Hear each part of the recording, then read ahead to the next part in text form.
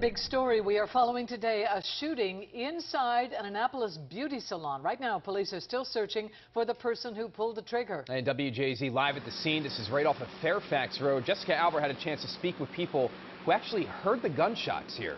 Jessica. Yeah, that's right, Rick and Denise. And police aren't releasing very many details about this shooting right now. What we do know is that it did happen at a beauty salon behind me where I'm standing here, and that police are searching for a suspect. Gunshots. We were inside doing work. We had a customer in the store. All of a sudden, we heard 3 shots.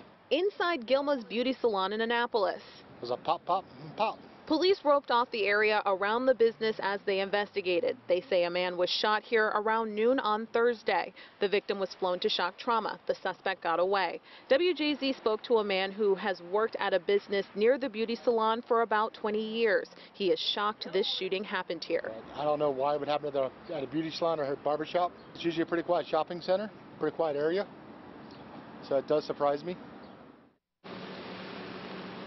And we do know that the victim in this shooting is in stable condition and at shock trauma. Again, police are still searching for the suspect. If you know anything, you're asked to give them a call. Reporting live tonight in Annapolis, Jessica Albert for WJZ.